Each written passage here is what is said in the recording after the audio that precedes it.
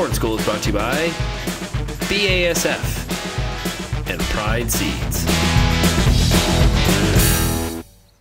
Bernard Tobin joined again on the Corn School by Ben Rosser, OMAFRA's corn lead. How's it going, Ben? Doing well. How are you, Bernard? I'm pretty good. I want to talk a little bit of strip till here. We're at the Elora Research Station, Farm Smart 2019.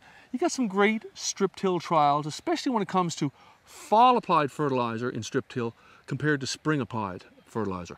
I guess the conventional wisdom is go fall. Why should we go fall? Yeah, so I think it depends a little bit on the scenario and the grower. Certainly if you're on a heavier soil type, I think there's a lot of growers be worried about trying to strip till in the spring, just bringing up wet soil conditions, that sort of thing. So they're in a fall mindset anyways. Of course, the other benefit too, I think, is you get comments from growers that fertility rates they can get more down in the fall without the safety concerns they would have putting the same amounts down in the spring too. So maybe a benefit from rates they're able to get away with from a fertility perspective with fall strip till. Yeah.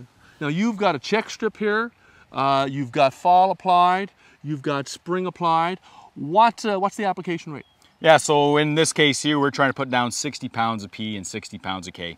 Maybe a little lighter than guys in practice, but we're not trying to over apply things to see what the responses are like when you're putting a moderate amount of fertilizer down. So, observations. Now it's mid-July, in a tough spring. What are you seeing in this plot?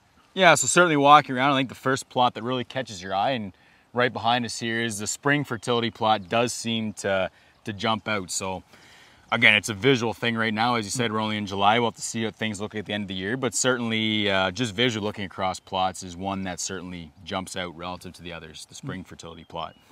So Ben, there's always been talk about, whether, strip till is more responsive from a fall perspective and a spring perspective.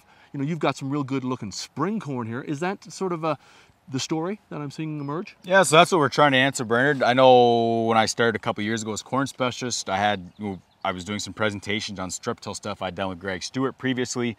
And one of the big questions I kept getting from growers was, if I can strip in the fall or in the spring, I'm on a soil texture that allows me to do either fairly easily.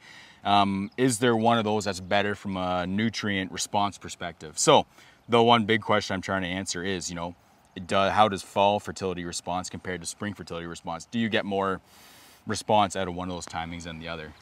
So Ben, I guess we can't really end this interview without talking about, the fall and the spring conditions. Planting was so difficult.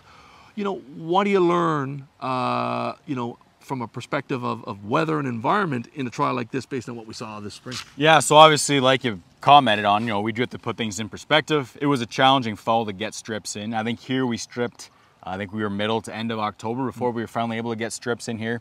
And again, even this spring, there was no-till ground. We had to wait for things to dry out to make our spring strips.